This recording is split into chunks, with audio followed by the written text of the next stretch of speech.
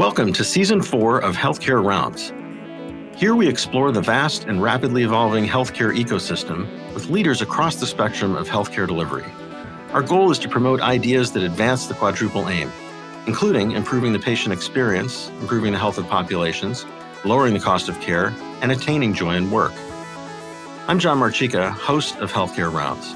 I'm also the CEO of Darwin Research Group and faculty associate at the Arizona State University College of Health Solutions. Please don't forget to rate and review us wherever you get your podcasts, and send your questions, comments, or ideas for Healthcare Rounds to podcast@darwinresearch.com. Let's get started.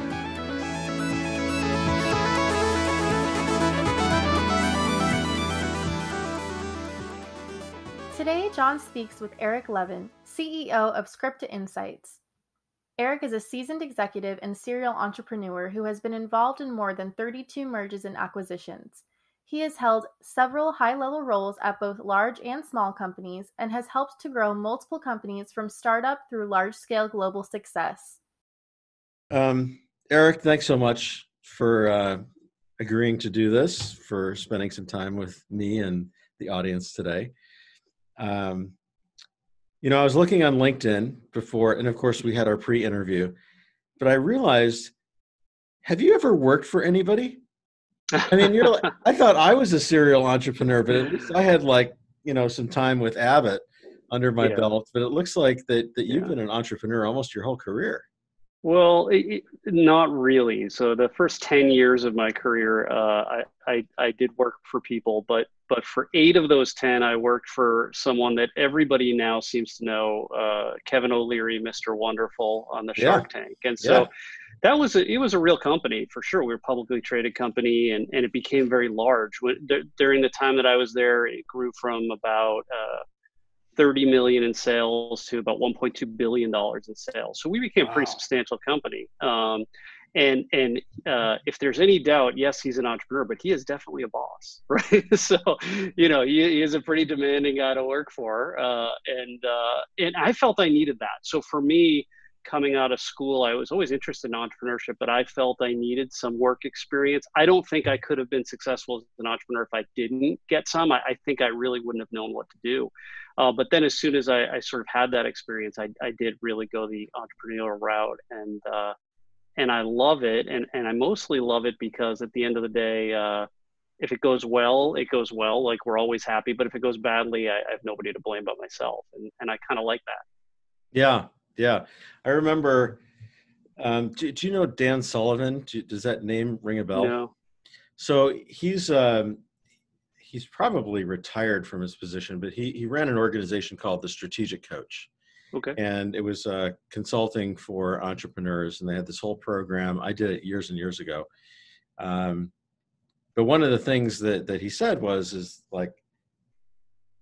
people often say when they're working for another company that it's job security.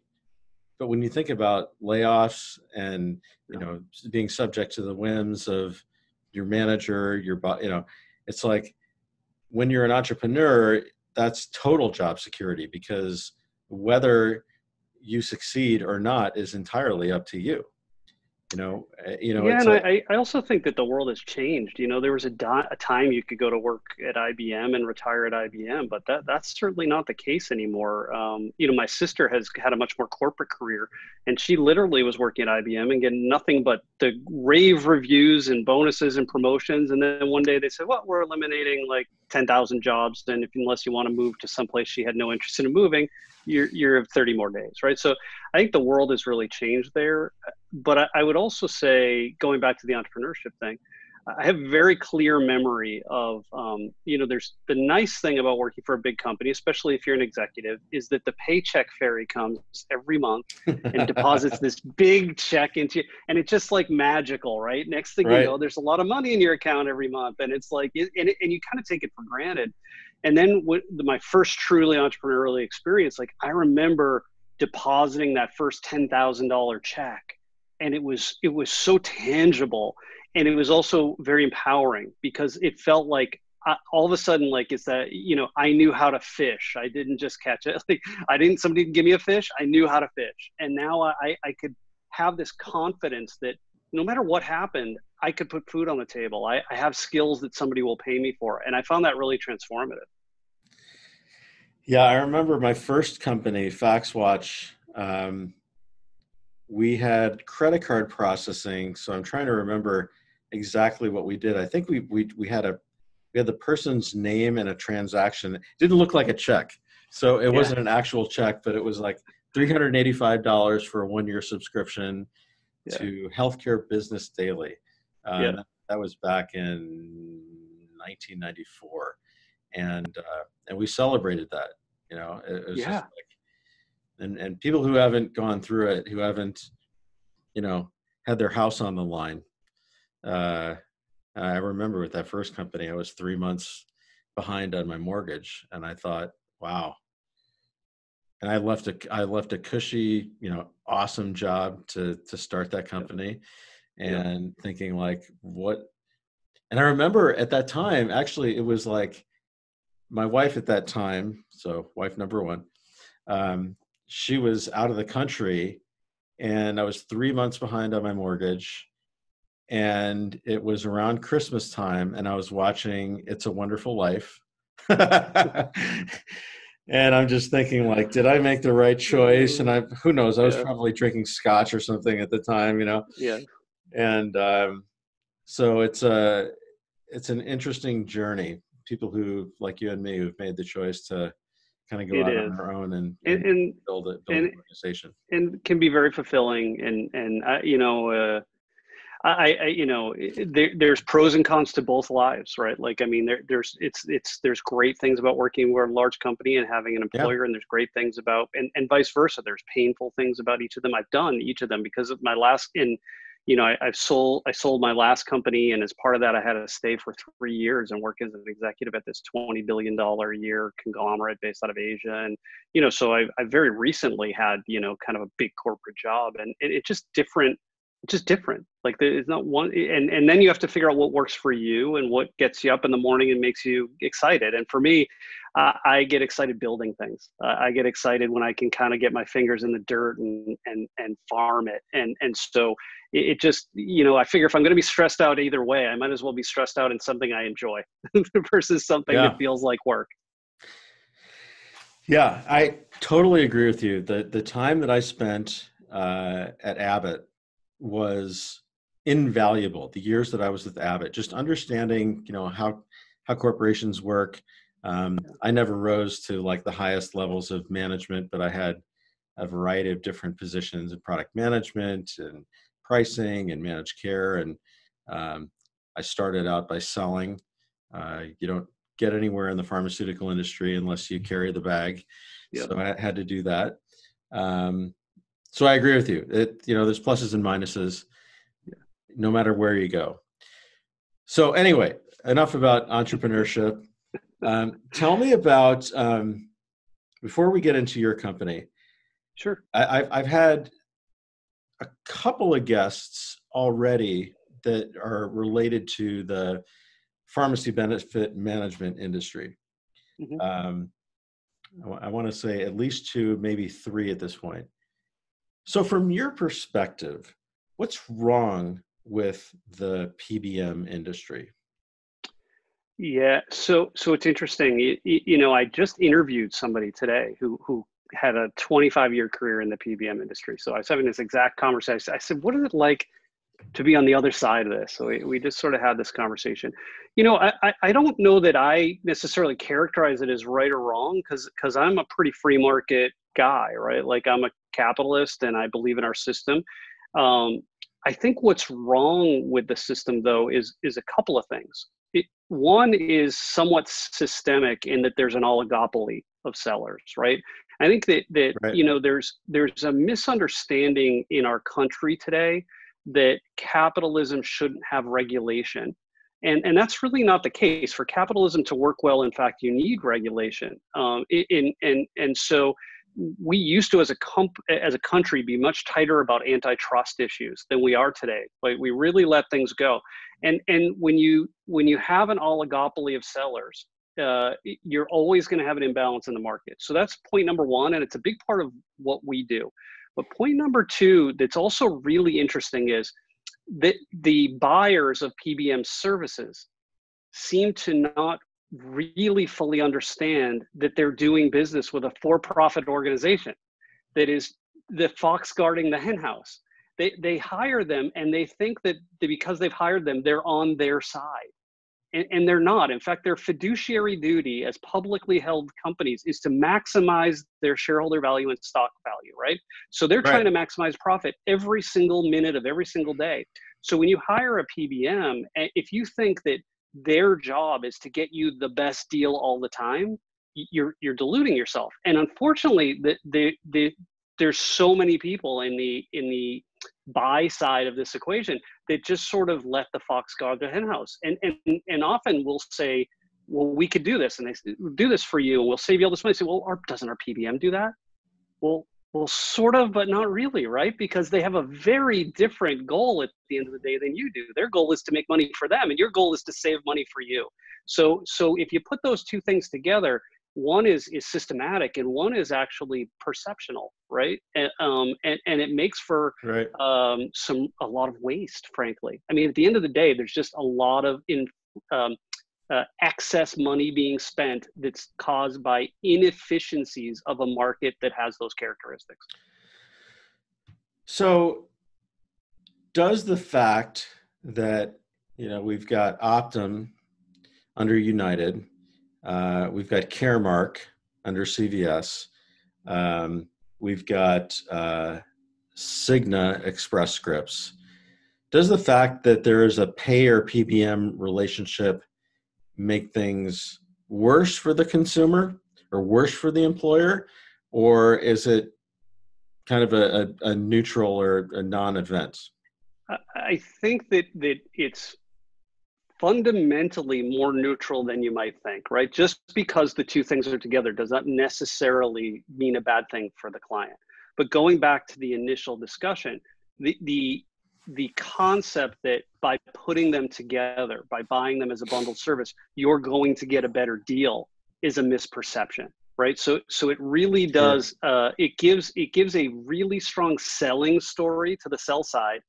And if the buy side isn't very, really well versed in how to control their spend and read between the lines and understand what they're buying, and doesn't have all the data they need to really stay on top of whether it's happening, the buyer is going to lose in that equation. And so, we see people that are carved in, as they say, where they're connected, or carved out, where you have a separate PBM from your insurance carrier. And I would tell you that one doesn't do better than the other because of that. One does better than the other because they're either a better buyer or a worse buyer. And so what we really focus on is trying to help people be a better buyer. So from what I understand, I mean, there is a value proposition that PBMs, due to their, you talked about an oligopoly. So when you look at the largest ones, they do command a large number of lives. And so they can negotiate better discounts, better rebates. So there is some value creation there. Sure. At the same time, what's the problem with having so much power concentrated in the few? Yeah, so I think that the simplest way to put this right is, I always back it up and say, forget it's pharmacy. This is a buyer-seller transaction, right? So think about your entire company. If you make products, physical products, you have a sourcing group. And let's say you buy circuit boards. I guarantee you have a sourcing person, a buyer who's maybe a cost accountant, who knows exactly what a circuit board should cost. He knows what the market are for circuit boards. He looks at every bill that comes in. And that's the same, even like, think about hiring, right? Your HR department knows by region, by job role, approximately how much you should be paying for somebody, right? Right. And then you come into this space and nobody knows what a drug costs. Like literally nobody knows. So you have this one area of your business where you're not buying the same way you buy every other part. Like we have 150 years of business best practices around sourcing things. And we throw them out the window when it comes to this. And so, it's really kind of fundamentally understanding that and becoming a better buyer that changes this dynamic, because the truth is, because they have so much power, if they wanted to, The big guys could give you the best deal, period. But do they want to, right? And if they don't want to, because their goal is to make money, do you have the tools to squeeze it out of them, like you do with your steel supplier and your chip supplier and your paperclip supplier? And so the bigger they are and the better the story they can tell, hey, come with us, we can do your medical and we can do your this, and we'll put it all together. And because we're so big, you're going to give the best deal. Don't worry, you trust me. Right. That's a lot of what happens, right? Because it's sensible on the surface. Like, hey, listen, and by the way, we'll guarantee you a huge rebate. We're going to give you $10 million a year at the end of the year. We're just going to write you a check. You really ought to ask yourself why they have $10 million to give you back at the end of the year, right? Like right.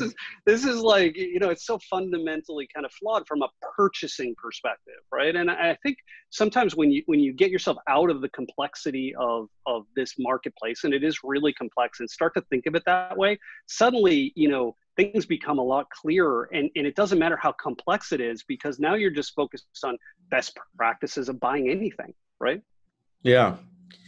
I wonder I've always wondered from the pharma perspective, like if they grudgingly accept the fact that they have this middleman in the transaction, or if pharma sits around and says, we'd be better off without them. We'd be better off without this, negotiator, this middleman. And I haven't had this conversation. I probably should. With pharma folks. What do you think?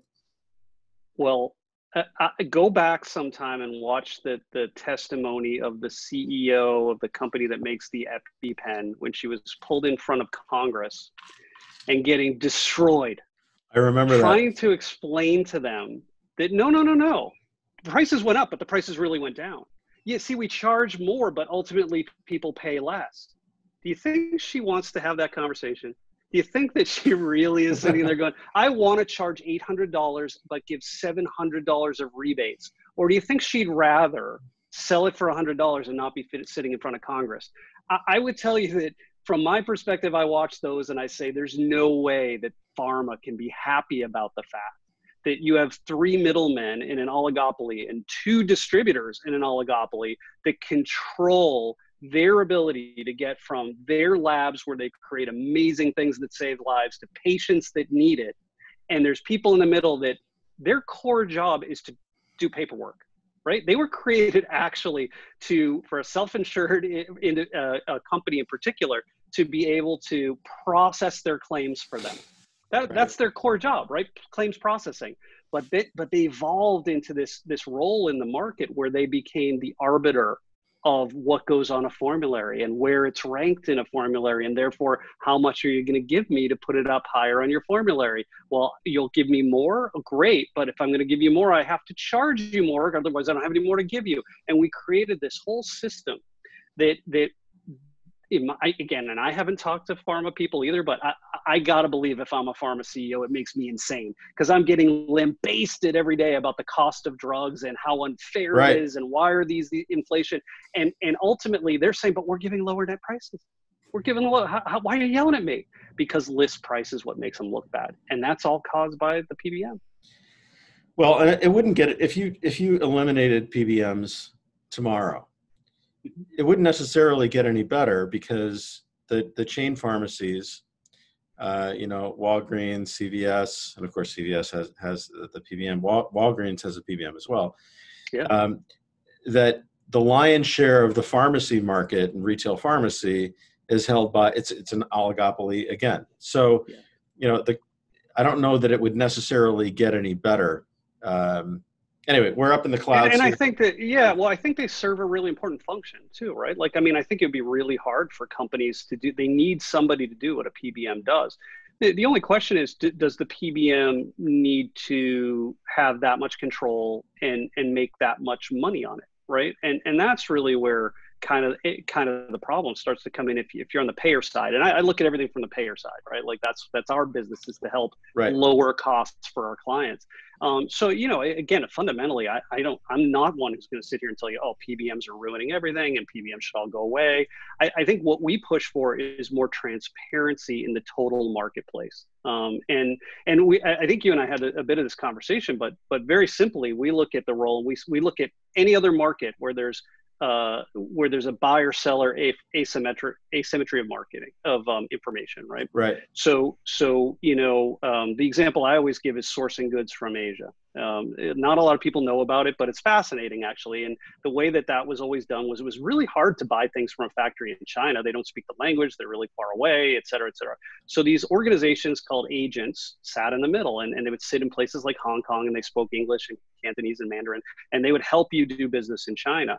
And since you couldn't speak Chinese and they were sitting in the middle, they could kind of tell you anything you wanted. Like, you know, how much does that cost? Can you get it for $1? And they know they can get it for 50 cents, but they say I can get it for 75, and they keep the difference. And this was the model of that trader, that middleman in sourcing goods. Well, then Alibaba comes along and takes advantage of technology, and suddenly I can go on the internet and I can say I want to buy 1,000 widgets, and I can have 10 factories give me a direct price quote immediately. That's really the same kind of thing that's happening in the pharmacy space, right? And so what happened to the middlemen in that corollary? It wasn't good. Li & Fung is the largest sourcing company in the world. They do about $20 billion in revenue. They haven't made a penny of profit in 6-7 years. So they've done maybe $120 billion in sales and haven't made a penny, because the transparency that came through that technology ultimately made the middleman's job different. And I think that's what we think can happen, that will help balance this market and put the PBMs back in the role that they should be in, as opposed to the role of collecting all the profits that pharma or the employer should have. Yeah, I mean, it's when you think about how technology has disrupted the middleman in so many different markets. I mean, the obvious ones is, as you described, in the Chinese market. You know, the one that everybody talks about these days is Uber and other ride-sharing platforms. The experience, I mean, if you think about it as a consumer, the experience of using Uber versus hailing a taxi, you know, it's very, very different, and it's at a lower price. So I'm wondering, and I want to get to, as I was going to talk about disruption, and you know, you gave me a great example of that. Tell me about how your company is disrupting the PBM marketplace, and how you're actually able to save money for payers and employers, and I guess ultimately the consumer. Yeah, it's definitely for all payers. And so so somebody pays half the bill and somebody pays the other half. Now, it's not 50-50 usually, but there's some percentage paid by the patient and some percentage paid by, you know, either an insurance company or by a self-insured employer. So ultimately, you know, it comes back to the principles that we started talking about, right? So how are you a better buyer of things? And the answer to that is, generally, the more informed you are as a buyer, the better buyer you'll be. The better you understand what you're buying, what it should cost, what the alternatives to those things that you're buying could be, and what the trade-offs would be, the better buyer you'll be. And I don't care what it is you're buying. Like, that's true whether you're buying circuit boards or whether you're buying hula hoops, right? Like, this is the core of buying. The problem in PBM space is that, if you think about it, again, we have this oligopoly of expert sellers, right? And they have pharmacists and doctors and all these experts that work for them. And the buyers are very fragmented, right? Even if you're a large employer, maybe you have 100,000 lives or 150,000 lives, it's a drop in the bucket for your supplier. They have, you know, 20, 30, 40 million lives, right? So you're never really that important to them. So on your side as the buyer, do you have a pharmacist on staff? Probably not. Do you have a doctor on staff? Probably not, right? So ultimately, you are relying on your supplier to provide all the expertise.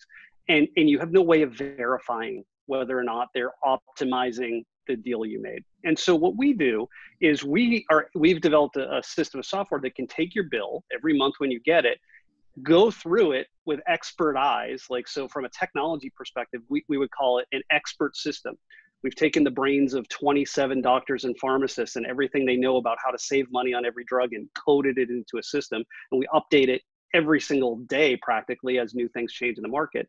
Plus data analytics, a big data issue problem, which is you have all this information. How could I possibly go through it all?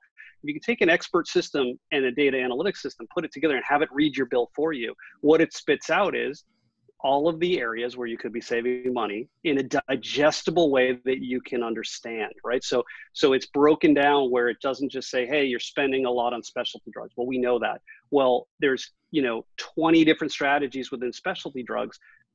Let's take one that is, say, limiting the initial fill quantity. Are you doing that? No, it looks like we filled a whole bunch of specialty drugs on the first fill for 30 days. That first fill for 30 days might cost $10,000, $20,000, $30,000. But you took the pill for 3 days, you had a bad reaction, and you threw the rest away. So you've now thrown away $28,000 worth of a drug. So what you need is a policy that says on your first fill of an expensive specialty drug, you start with 7 days supply.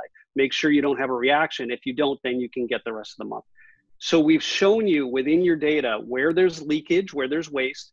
We've told you exactly what the strategies you can do about it. And now you can sit down and have an informed discussion with your PBM and say, hey, from now on, we want you to put a little switch in your system that says these specialty drugs can only be prescribed on its first prescription for 7 tablets or vials or whatever it is at a time. And then if the person has a good reaction, you can go forward. That simple thing might save a company $1 million a year. So are you using AI to, I guess, inform best practices, or are you also looking at the prices that companies are paying for drugs? Because PBMs will negotiate different discounts, different rebates. Are you able to discern the differences there, or are you mainly looking at best practices? No, we definitely are. So we're benchmarking against all kinds of data, including pricing data, regional pricing data. I'll give you an example, so very simple AI, right? This is like in the simplest terms of what machine learning or AI means. So our system can say 2 people work for the same employer and they filled the same prescription and they were in the same zip code, but they paid 2 different prices. Ding, ding, ding, what's going on? And they can look and say, oh, Walgreens in this market is cheaper than CVS for that drug. And then we can go and alert all the people that live in that zip code, hey, instead of filling that prescription at Walgreens, go to CVS and you'll save $10 a month. That's $120 a year. So AI in our world works to identify patterns that might be hard to see because the data is so big, right? This is sort of what comes down to so many transactions. Would a human with a spreadsheet ever have gotten to that level where they caught that this it's usually a cluster of zip codes, but let's just say it's a zip code where it's cheaper at one pharmacy. You probably would never get there. But ultimately, it's the how do you eat an elephant thing, right? Everybody wants to save all this money. There's so much money on the table, but you don't know where to start. And the answer is you eat an elephant one bite at a time. And if you just attack every little hole in your boat that's letting in water, you have to find it, you have to patch it. And guess what? Next month, a new hole comes and we have to find it, we have to patch it. And that vigilance, that ability to see through, you think about the movie, The Matrix, where the symbols are all falling down and you can kind of see through the matrix and go, oh, there's a pattern there. That's really what you're able to do using, machine learning software and expert systems. It's pretty much impossible to do in any regular basis in today's environment. So we look at it as today you're sort of fighting with a slingshot. We're about to bring a machine gun to the fight. Yeah. So, you said that you're working with the payers, but it seems like you're really servicing the employers.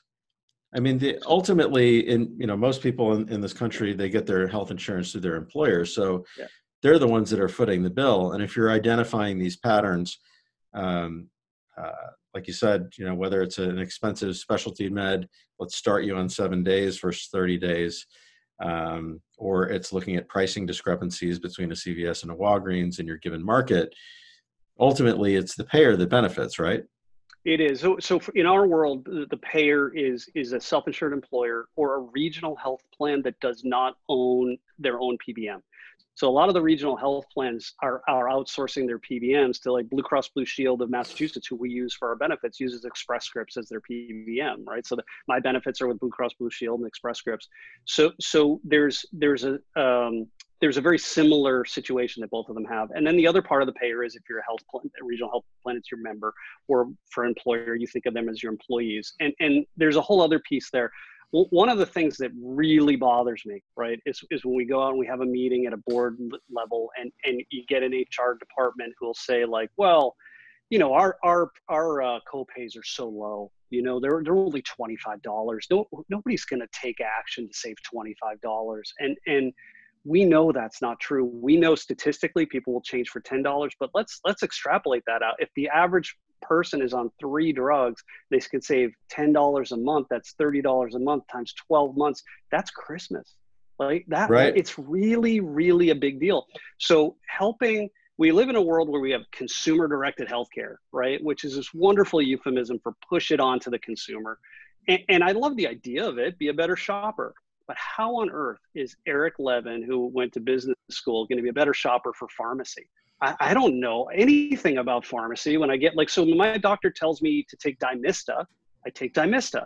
Now, this happened to me. I got prescribed Dymista for an allergy. I went to CVS to pick it up. It was $428. I called my company and said, I just got prescribed Dymista. It's $428. Do we have any strategies? And my company said, well, yeah, Dymista is just fluticasone and azolastine mixed in the same bottle. Get 2 separate prescriptions. It's exactly the same thing. You'll have to put four squirts in your nose instead of 2. Call my doctor back, got it done, $32. So you think about the difference there. You're talking about saving, $370, $380 a month times 12 months. And it's my burden until $5,000 deductible is hit. And then it's my company's burden. So if you can give consumers the tools to be better consumers, they will be. And that's where we really come in on that side of our business is our core business is PBM optimization. It's helping the buyer of PBM services buy better. But part of helping them buy better is helping their members make better decisions. Their members can't make better decisions if they don't have better information, right? So it all sort of comes together and completes the circle. So do you see a consumer strategy in your future? For sure. So we have one now that's a part of what we do for consumers that we work with their employers, right? So we already do that. But we also see an opportunity to help people that are not with our service in the future as well. We don't see it as a core part of what we want to do. We don't see ourselves as primarily a direct-to-consumer business, but we love the idea of helping people save money on their pharmacy and building a brand that means that, right? And if that ultimately helps us to build our brand and get more people to be smart consumers, we think it helps our whole business. Yeah. Well, of course, GoodRx is in that space. In terms of trying at least to help consumers save money. So I spent my Sunday night reading their S1. Have you read it? I haven't. No. You haven't. So I spent Sunday night reading it. It's fascinating. 98% of their revenue comes from the 3 major PBMs. Really? Yep. So the company that is the great savior of the consumer, that's going to defeat the system that's holding us all down, makes 98% of their money from the oligopoly that created the system that they then can help people skirt. So it's pretty fascinating. And I think what they do is great. They saved, I think, $20 billion for people. That's amazing. But it's also, from a larger perspective, when we look at it, there are times when somebody using a coupon, if you're a self-insured employer, the reason pharma does all this, the reason that they let GoodRx give their coupons, right, is because they're trying to get around the plan design that you've created, right? So you've made a drug more expensive to try to get a consumer to talk to their doctor about taking a less expensive one. And then GoodRx comes and says, no, take the expensive one. We'll give you a coupon. It'll be the same price. Well, guess who pays the rest of that still? The employer. Right. So there are times, so it always fascinates me when I see employers offer GoodRx as part of their benefits, because there are times when that's good for them, and there are times that it's really bad for them. If you think about drug pricing and PBMs, I mean, this is a very complicated subject. I've talked to people in pharma who've been in pharma their whole careers, and they don't understand the whole pricing model and how it works. Yeah. And it's interesting how you're approaching the issues with pharmacy benefits in a very different way than folks that I've talked to. To kind of wrap things up, what are your final thoughts on PBMs and where we are today, and where you see things in the next 3 to 5 years? Yeah, so I think generally, we're pretty optimistic just in terms of, there's a lot of technology coming into the market, and we think technology has a pretty good chance of making positive disruption for the industry. And ultimately, what we really would say is, our discussions with the buy side, right? If you're an employer or a regional health plan, use the technology to be a better buyer, right? And so, it's don't think that the government's going to somehow rescue us. Don't think that suddenly the whole market's going to change. It's most likely not. Like, the chances are that's not what's going to happen. But what can happen is that there are new weapons in your war on cost containment that you can take advantage of.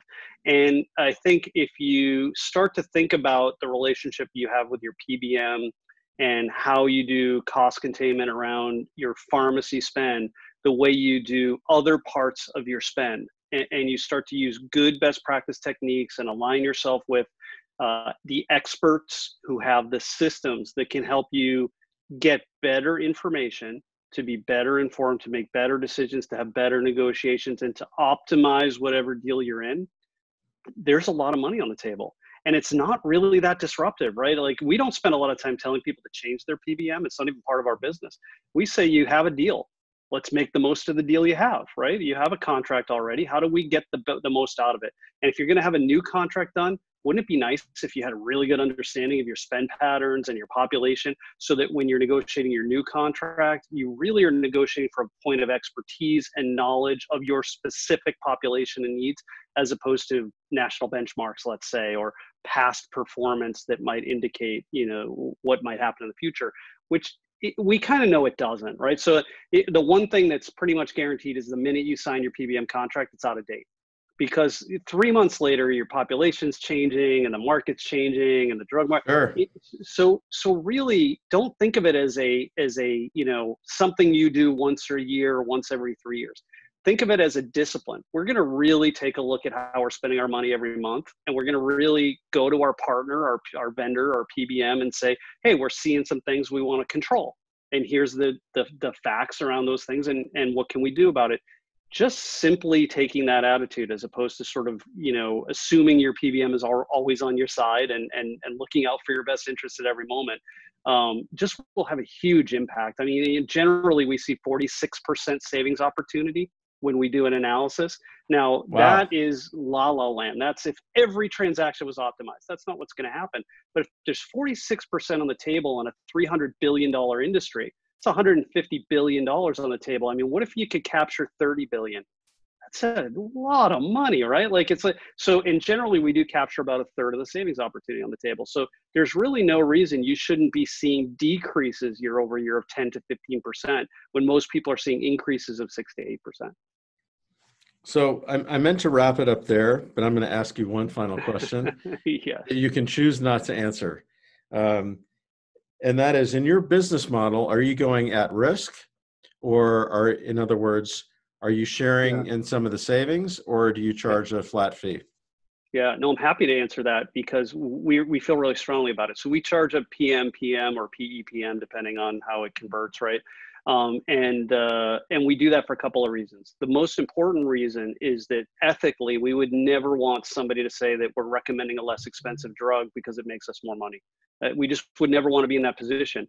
And second, and then there's a business issue, which is people that do their spend at risk tend to end up fighting with their customers later when they send them a bill, right? And the customer says, "What do you mean I owe you, $50,000?" And now you're fighting with them about, like, I don't want that relationship with my customers either. What I want to do is give them a price that's so fair And it's so obvious that we're returning a return on investment that they say, yeah, this is a no-brainer. So we charge a PM fee, typically returns 3 to 5 times cash ROI in the same year. So it pays back right away. And it's measurable, it's trackable, it's traceable, it's defensible, and that way we're all working towards the same goal.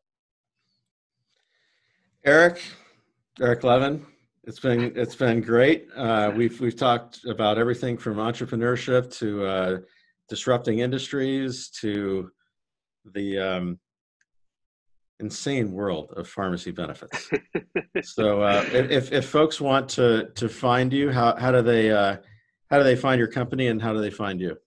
Yeah, sure. I mean, I'm on LinkedIn like everyone else in the world, so feel free to reach out. Eric Levin at Scripta Insights, and it's scriptainsights.com is our website, and that's as good a place as any to start. And we're happy to help anyone, answer any questions. We do a lot of free work up front for people, so there's very little obligation until we all agree that there's money on the table that you want to save, and we love meeting new people. So please do reach out. Great. And I want to say something to kind of wrap things up for our listeners. We're not in the infomercial business. So it's not like we're here to plug Eric's business, and he knows that. What we do try to find is, the aim of healthcare rounds is to find people who are aligned with the quadruple aim, right? So it's saving money, it's improving the health of populations, it's improving care, it's improving the joy of work, and so we try to find people, whether it's the chief population officer for a major health system, or it's an entrepreneur like Eric Levin here, who's come up with a unique way of making healthcare better and more affordable. So I hope you enjoyed today's conversation. I certainly did. And if you're interested in finding out more about Eric, you can find him on LinkedIn or at his website. So, Eric, thanks again. I appreciate your time, and I look forward to staying in touch. Absolutely. Thank you.